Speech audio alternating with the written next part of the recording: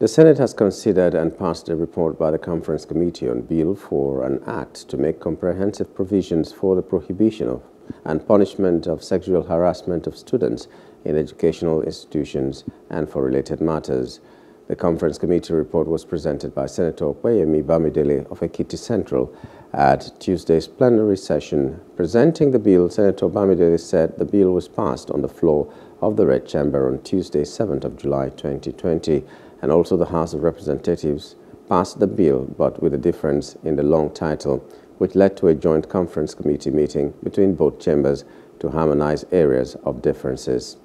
Senator Gabriel Soswam supported the conference committee report, but however spotted an error which was corrected.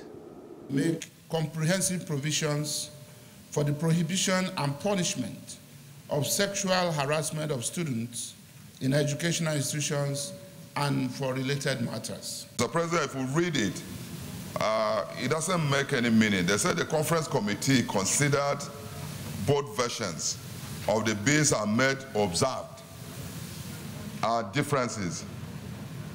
It should be made observations and noted the differences. They said made observe.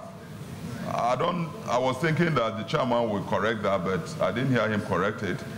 So it needs to be corrected and put correctly so that it doesn't convey a different meaning. The conference committee report was thereafter adopted by the Red Chamber after a vote was placed.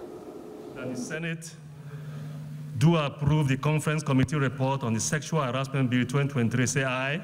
Aye. Those against say nay. The ayes have it. The report is adopted. Hello. Hope you enjoyed the news. Please do subscribe to our YouTube channel and don't forget to hit the notification button so you get notified about fresh news updates.